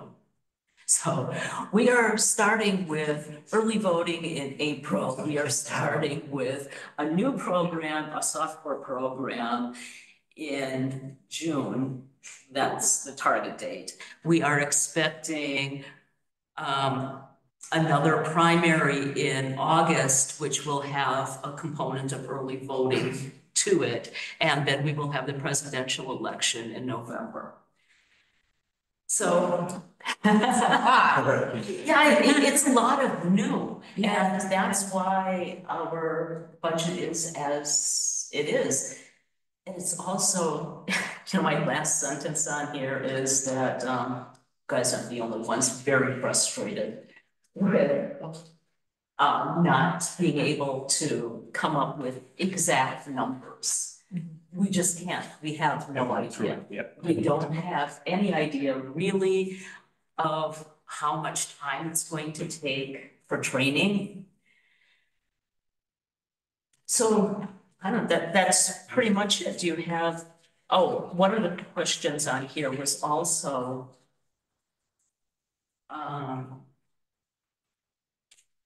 the community house, which I would love to see it be wired in case we need it for the CVRS program. And that would have to go through the state as well as Frontier. Frontier does the work, but they have to coordinate with the state. It takes months to get on the list to have this happen. So it's not going to be helpful in the April or the August primaries. In addition to that, it might be helpful to look around at what other places in town could be useful in case of an emergency or in case of an overflow. And that's also in here. I would suggest that the school be one. I mean, we wouldn't want to go to the school, but if we had to be somewhere, some schools will cordon off part of the school so that we could use the cafeteria or the gym or something along those lines. But that wouldn't be helpful at all if they didn't have CVRS. CVRS is now going to be the cornerstone of whether you can use a different facility or not. It could also possibly be the nutrition center. So, in fact, I think the nutrition center was one of the sites that we could go to in case of an emergency. But now we have the component of having to have it wired for CVRS. Yeah, it might actually be part of the CBRS wiring and getting, you know, the upload and download. It's really the upload speeds that are the issue. Maybe not so much CBRS, but with some of the other programs, we have that CEN, right, Connected Education Network, that we are on the list for. I went to another webinar today where they repeated that, yeah, 6 months or so. They're still way behind on the fiber, but yeah, we talked a little bit last night and before, and when she mentioned that, and we looked at potential for, I think Lydia had mentioned it before about the community house itself. Part of that would be, how would you get, I mean, if you needed to use those small rooms that are up off the stage, how do you get people up on the stage? You know, that might have to have a component of an ADA support thing for that as well. But senior center was already on a single level and useful. I mean, seniors can get in, and we still have a lot of seniors that vote, and they might want to, you know, do that early voting. We have to, of course, coordinate during the time to make sure we're not doing it with all, you know, park and rec or a nutrition program or social service program. But potentially, if we wire it, at least gives us an option to use that as a secondary site, or whatever. And the thing is, you can't split. You wouldn't be able to do here and there and somewhere else. It would be one at a time, correct? Are you asking if you can have more than one? Right. Yes, You can't have more You than can have one? multiple Okay. places that have CVRS. But then Right, but- we'd have to have personnel at each Correct. location. What I'm saying is, yeah, you wouldn't like split right, your okay, voting area. So you're asking whether we could move our entire, no, we could not. Because we need to have all of our files available, our hard copy files available as well. So somebody would have to be in the office, wherever the office is located. And if we move out of the building, or actually out of the room, then we would have to have additional personnel. So that becomes quite pricey. And it's not really as convenient as having it all in one place. That would be for early voting. I was talking more globally about the entire operation of elections. So is the idea for November that you would have early voting in your office, or the early voting would be in here? No, early voting would be in the office because that would be 14 days prior to the day of voting. Okay. The estimate from other states around us is somewhere between 20 and 30% of the people take advantage of early voting. But we don't know if, or I don't know whether that's in the first year or not. You know, does this mean over time that it is 20 to 30%? Now with the and so again, on top of that, no excuse early absentee ballot. Yeah, that's probably going to come through the legislation this year, legislature. So yeah, it's just shows a lot of how it works. But anyway. So there's a lot of frustration Yeah, I know. and not real hard numbers. I'm sorry. Which is why I'm not crunching numbers right now. Right, no, yeah. I saw you with your. Yeah. Yeah, I think the only job I would never want to have ever is Secretary of State. I've met her a couple of times, we've had her speak, and she is a remarkably together individual who really is planning and working her tail off to try to capture all these things that are sneaking around out there with little support, you know, like I said that before, a little support from the executive, but anyway, but I mean, I certainly understand. Well, I appreciate that you put so much time into creating this narrative. Oh. I really do. And I want to read through it very carefully. Okay, well, I hope it all makes sense. If you have any questions, the door is always open. Yeah, Thank you. yeah, we certainly will come back and ask any questions as we go. Well prepared. Any questions of us? Teresa, any questions for us? I don't think so. You've always been very helpful. I'm looking forward to seeing how all this works. Yeah, all are. You had mentioned the one potential about using that upstairs breakout room demo as an area potentially, obviously for your staff or whatever, it's a break room like you have for others. So that'll continue to be part of that. That's part of the issue too with room. I mean, for 2 weeks at a time, in a week here and a few days there, the space becomes an issue of having enough space for you to operate and have staff come out, take a break or whatever at lunch while they're going through for 10 to 6. It's full. So it's not like, it's just a couple hours. So, yeah, we've already talked about that and that we've kind of given to them during that time. And we'll see how it works now in April. Who knows what will happen by November? We hope to learn a lot in April, and then we'll learn more in August. Hopefully, by the time November comes, we'll really have this down pat and know all the answers to everything. In the meantime, we have a very safe and secure voting system, and people should not be concerned about whether our voting system is secure or not. It absolutely is.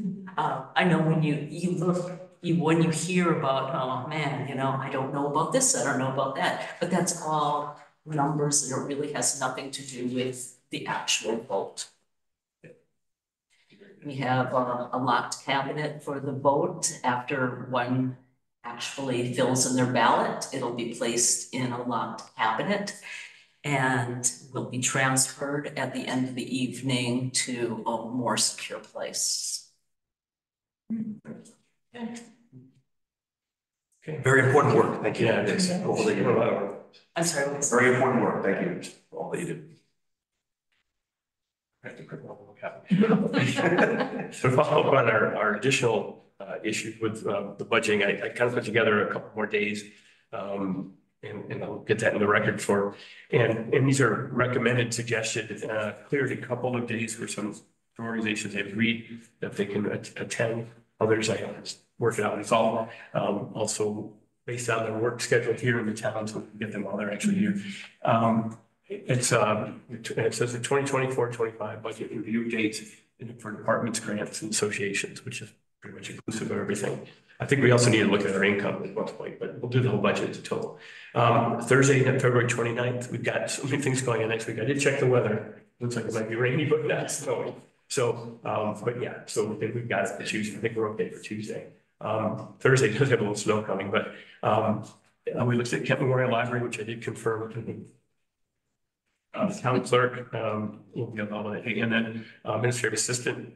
That's when I will make that presentation, as I mentioned before. I did mention, and Joyce hopefully will be back. She is still recovering at home, but I really do appreciate her being here today. And then the Board of Finance, and we'll talk to what's her name? Bonnie, to make sure that we answer anything for the Board of Finance. Oh, I was talking to her about EMS staffing. Oh, EMS, that's right. Okay, I'm just thinking. But anyway, Board of Finance is a small number, but we'll ask them if there's any issues they have, or they can write a statement, but we'll review it all, just so we make sure we get. And then Friday, March 1st, at least I have it at 4. Sometimes you guys are available at 3:30. I don't know if you just want to stay to 4, or I would keep it on 4, or look at this, but you can look, we can adjust the times actually. I'm okay at 3:30. Yeah. On any of these days, but yeah. So I'm sorry, jumping ahead to, when does your break start? His down break. here, his break. His Yeah, break. I am done the 1st of March, so I have, my afternoons are pretty much clean. Well, I'm just wondering if we could go earlier, because I have something at 4 o'clock, so, and I'm sure these people would love to not have to come at 4. Which day is it? Monday, March 4th. Monday, March 4th. Go earlier, maybe at 2 I can or go something? way early. I could go at 1. Okay, well, that's the other thing I was gonna mention about, that day has a bunch of things going on that day. But, we might make some switches, and that's okay, because at 2, we're finally gonna invite Maureen Brady, and she's doing a little bit better, and be able to get in and then give her the office and all that. But I think we can move it to 4. I don't think it's an issue if we move it back a little bit. We try to get it midday, and we'll see. Or I could go even earlier that day. Well, we can look at it. I know we have, Monday, March 4th, we have a, 11 o'clock, 10 o'clock. 10 o'clock department meeting, thank you, sorry, 10 to 11 department meeting, and then, so, we are open at 12. I could do 10. I could do 12. Okay, I'll see if we can get everybody. Is It's this the Rufus? assessor, the board assessment appeals and the tax assessor, yeah. So is that Rufus? That's Rufus, it's board Yeah. assessment, yeah, committee, she's got a small budget, but yeah.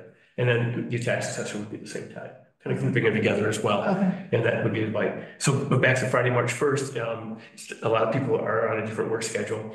But we can do all the cats and dogs, the grants, the association's attorney fees and things like that, that don't really require people to be here.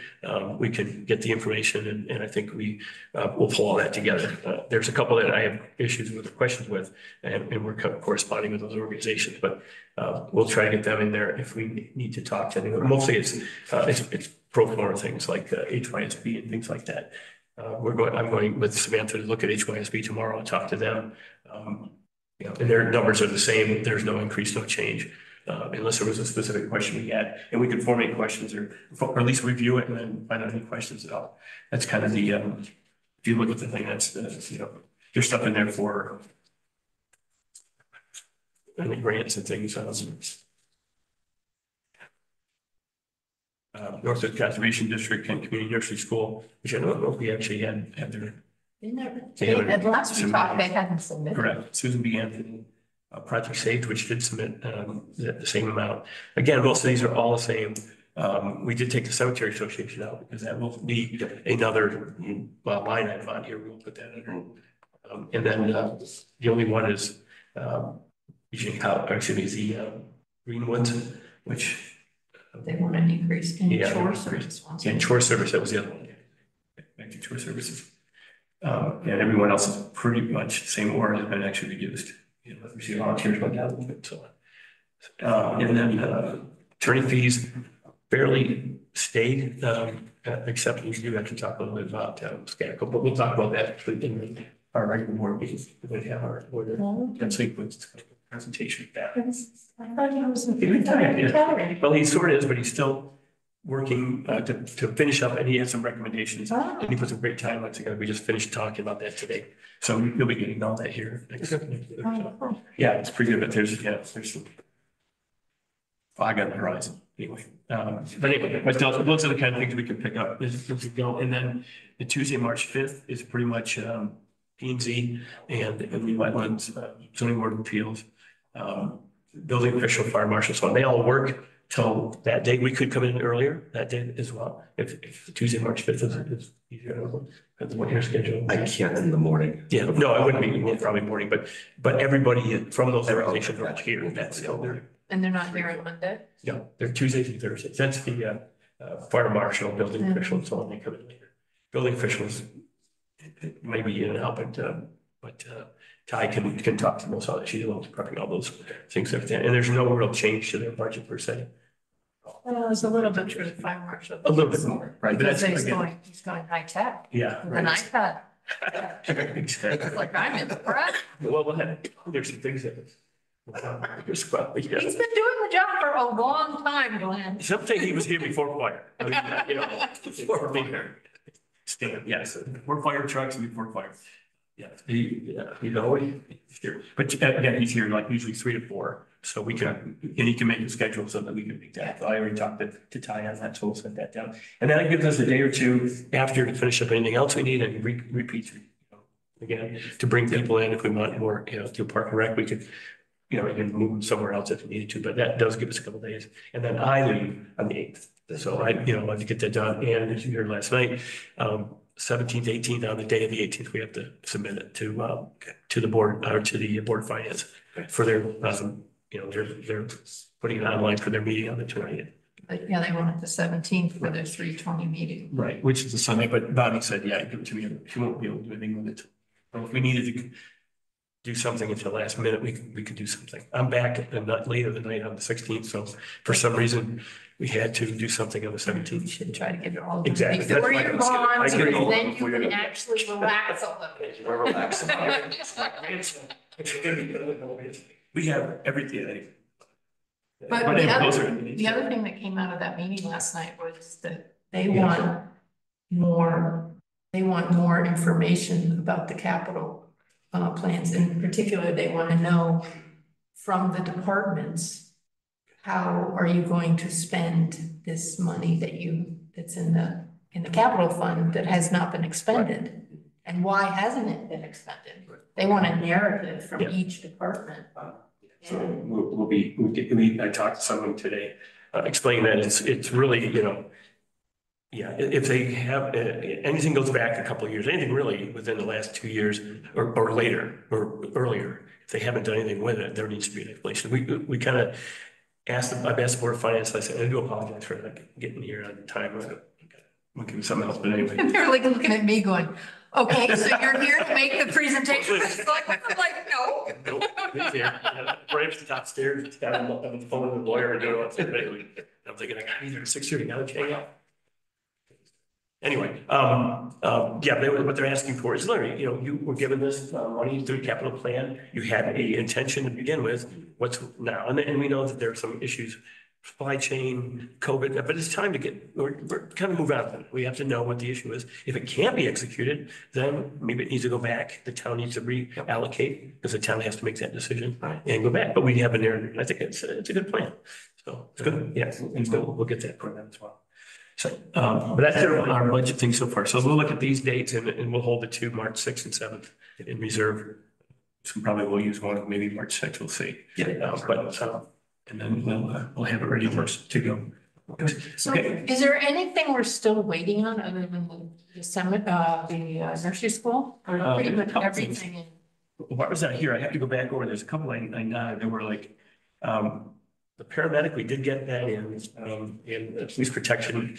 We're going with Andrew's current salary. That's about what we can budget because Right, there's potential for Right. someone to fill that position. could be less, could be more. It could be, but yeah, well, I don't know if it'll be more, but it'll be, Yeah. because it's pretty senior, Yeah, senior trooper, right. but yeah.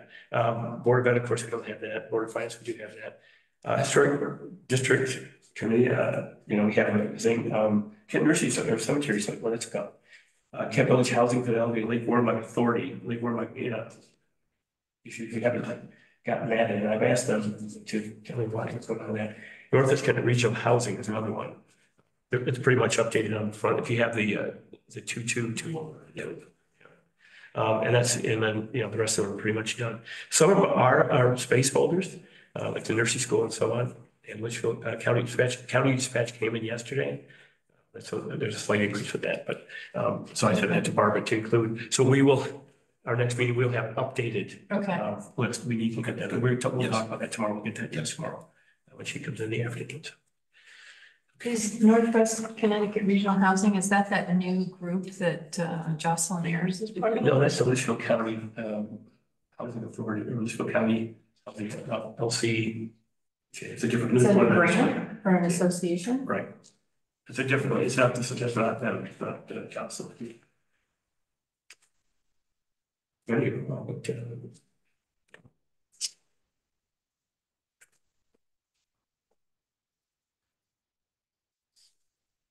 Regional Housing Council, yeah.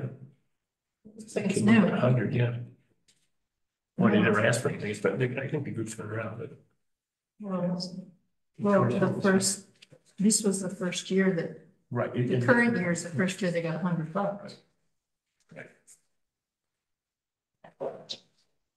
We haven't heard from them in there. I think we'll track that next week for sure. So do we ask the chore service to come and explain, or do absolutely. we just? I haven't, I tried to look for any narrative on that today, and I couldn't find anything. Yeah, I read some things about that. It's It's there there. in there somewhere. Yeah. Yeah, we'll definitely. I think we want to know why. Asking for more at this point. Yeah, but we'll update that. Yeah. I guess my only question is, can we have I'm wondering, I don't want the meetings to go on forever, but I wonder if, rather than having so many meetings, if, can we consolidate any of them, or we're stuck with that many? Well, some, yeah, meetings? well, some of them are who's available and there's some health issues with a couple of people that, so we tried to work that was the P and Z side. A couple people in there and that, so we pushed that for that day so that everybody could be here at that time. Okay. Everybody, and with all that P and Z and wetlands, the building, department, things like that. There's other ones, yeah, we have, consolidate everything. Thursday, I thought with the town clerk, she had intimated she might want an executive session, so I don't know how long that would last. And then, we have, board of selectmen administrative assistant thing I want to talk to you all about. And the library is not a change, but I think Sarah just wants to come in and talk to us about it. Then board of finance, we could potentially put more on that one, push it forward. Tax assessor isn't here during that day. He's there Monday and Tuesday. That's her big day. So we want her to come in. She does have a narrative, and I don't think she actually. Something about that.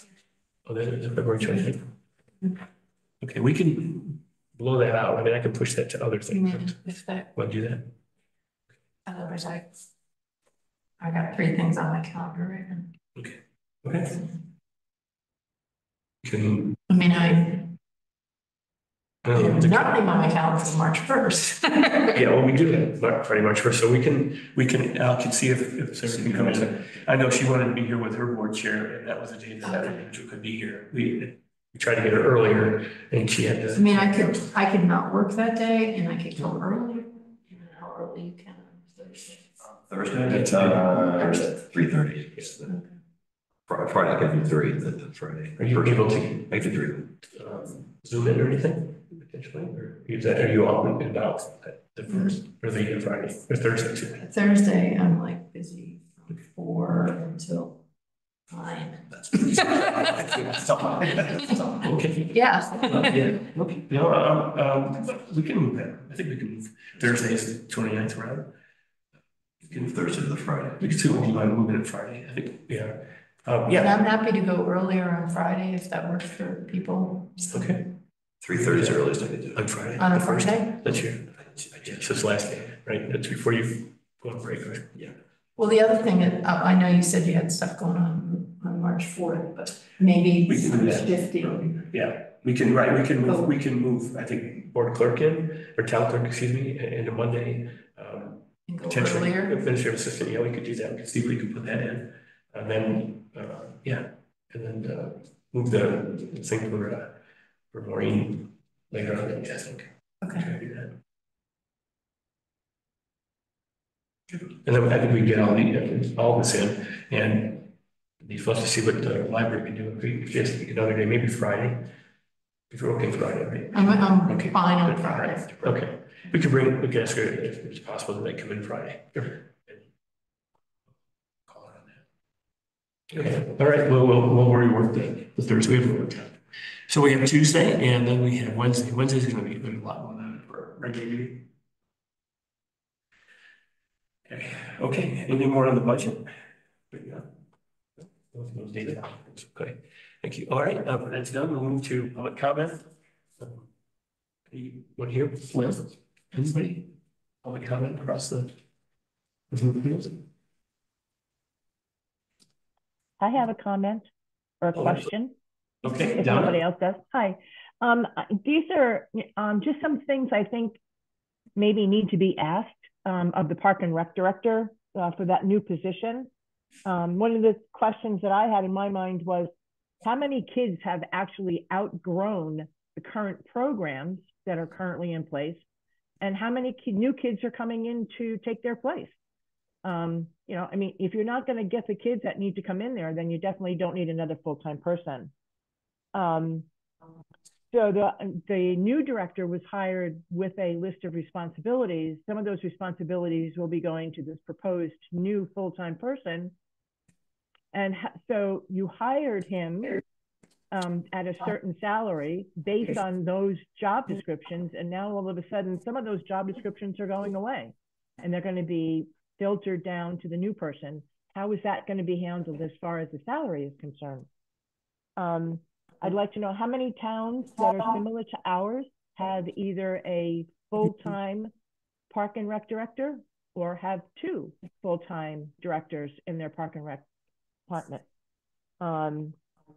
He said that, I guess the question is, what is his plan? Is he planning on opening up any of these programs to outside of Kent children? And so does that now make it a revenue making program? And if that's something that was said that you didn't want was a revenue making program.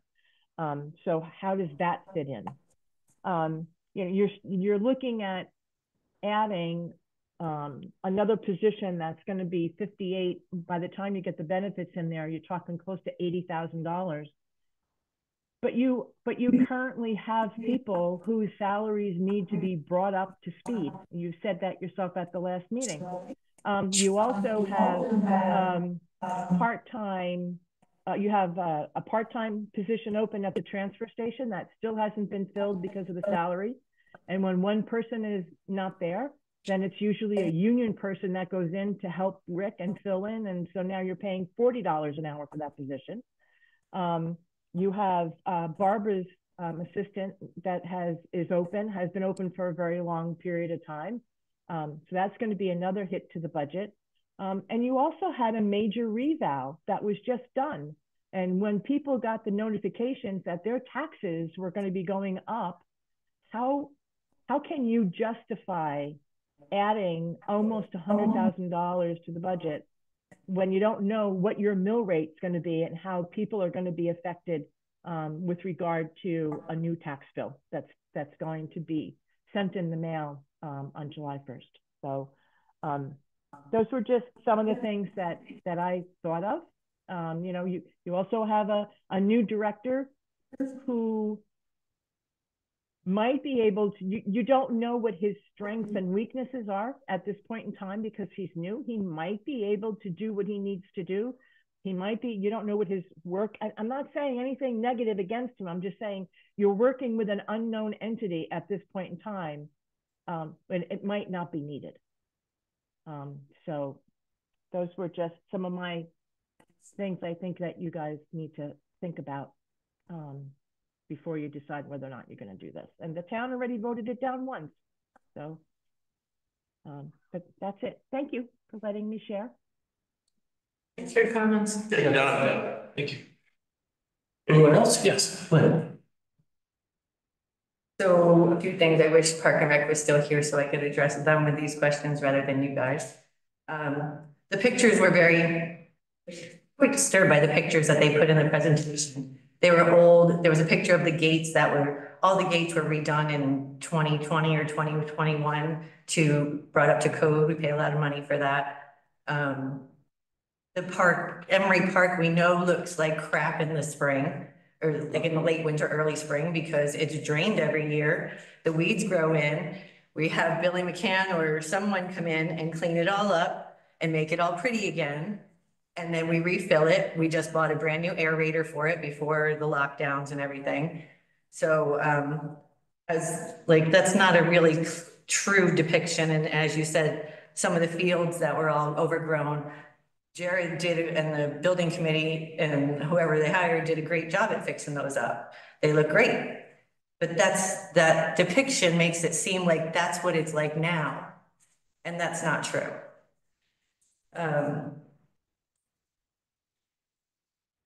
Let's see.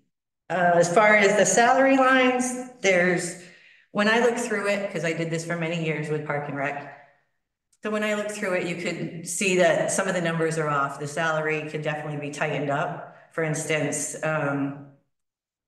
the ASP is only 2.75 hours. I know that 15 minutes is, that adds up. Those are pennies and nickels.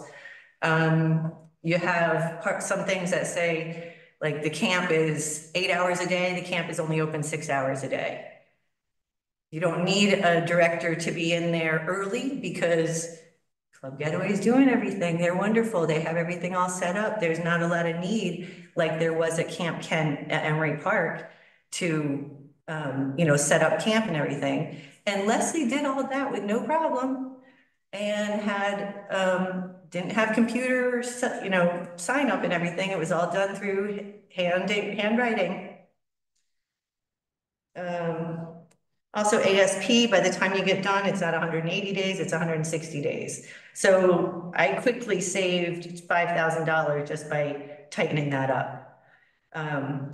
So if they're saying the salary was 30,000, now we've got it down to 25,000 for part-time people, and as opposed to part-time and a full-timer at 100,000. Actually, this, the full-time person is gonna be 100,000 by the time, like Joyce was saying, you have to put 40,000 in the budget because you don't know who you're gonna hire. You have to have 41,000 for their budget, for their salary, if it's salary or however that's happening. You have another 10,000, 12,000 for their taxes. And you have whatever else is in there, the pension and blah, blah, blah. Along with what I think what Donna was just saying is, I really think we need to give Matt a chance. I don't think it's fair to have the new guy come in. And I won't go further than that and how he's being trained or how the previous person was trained. But we need to give him a chance and see what he can do, what he's capable of, what his strengths and weaknesses are, and see if he actually needs to fill in. Because as we know, the director that just left us was doing things way outside of his job description. So the food service is, a few years ago, we all know this, I've said this before, the Park and Rec Commission was tasked with going over the director's job description and tightening that up, and we did that. So one of the main things we took out, besides just tightening it up, was pulling out the food service, because it's not a recreational activity. And at the same time, Leah, who was the social services director at the time, was asking for a part-time assistant. So she made up her job description. Then Park and Rec did their director job description redo, took the food service out and put it into the social services new person's job description. So that took up a lot of the director's hours. And so that shouldn't even be counted. The new guy should have that time. So I don't know how many hours a week that was. They did a few different things. I'd still like to know the status of the bingo games and the paperwork that's supposed to be done on that. I've never received that. The director was also coaching, which is not part of his job description. So all this stuff was taking things away from things that are in his job description that were being neglected. So, and just a little background, little history on Park and Rec Commission is that a town was allowed through the state to make up a Park and Rec Commission. That was done many years. I don't even know how many years ago. I don't know if you know how many years ago, 30, 35 maybe, I don't know. It was run by volunteers as it is now, but they're responsible for Park and Rec. The town and the townspeople allowed Park and Rec Department Commission through time to hire somebody. That person ended up being our first director.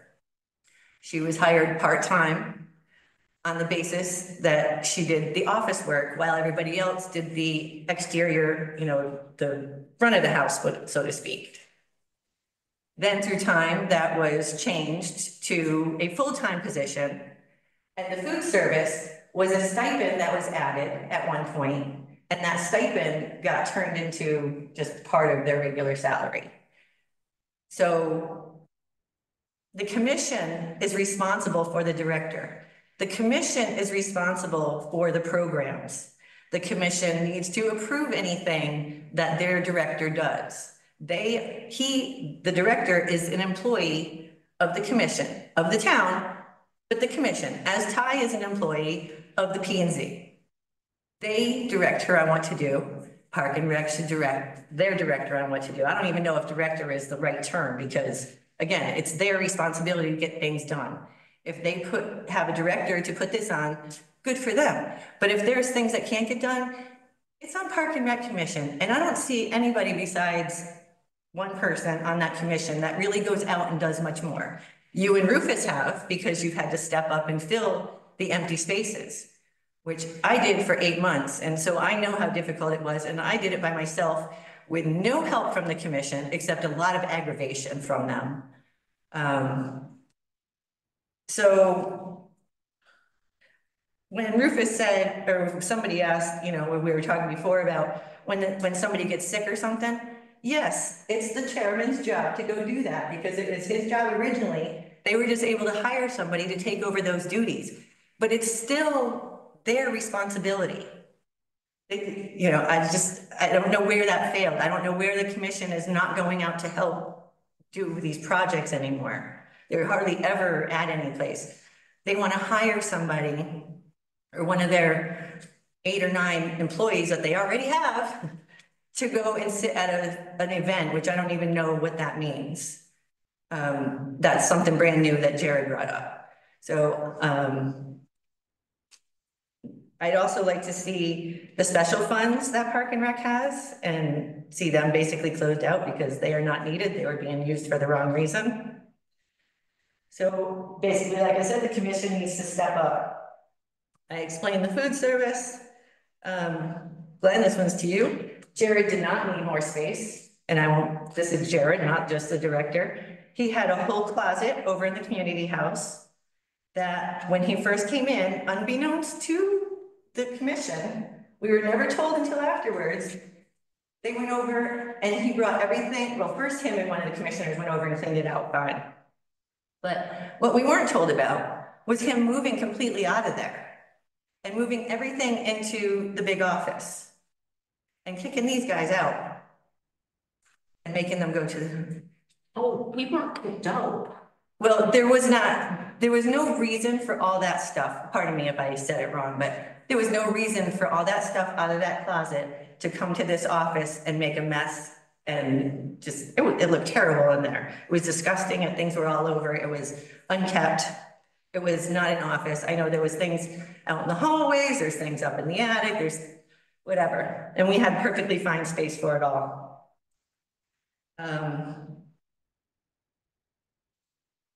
The only other thing I'm gonna say is the capital stuff.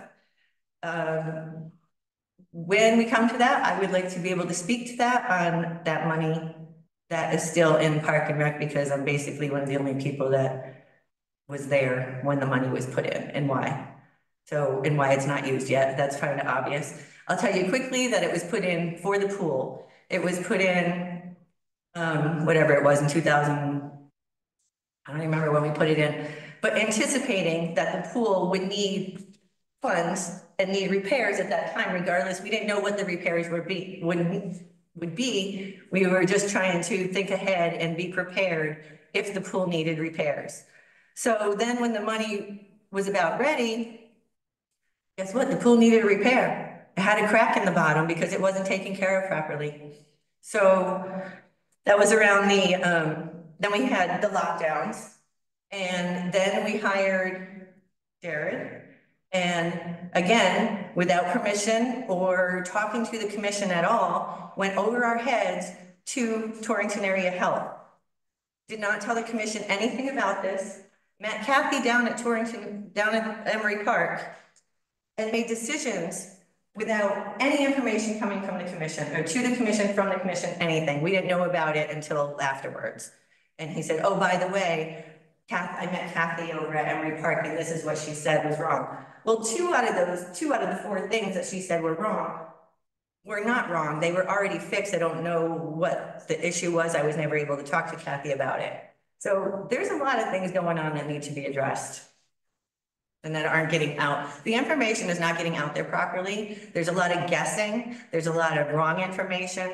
There's a lot of untold history that's not being mentioned. It's getting a bit ridiculous. Thanks for your comments. Yeah, thanks. Thank you. Anyone else? Public comment? Okay, seeing none, we move to our last item, which is adjournment. A motion for adjournment. So moved. Second? Yeah. All right, in favor? Aye. Thank you. All right, adjournment at 5:34. Thank you, everybody.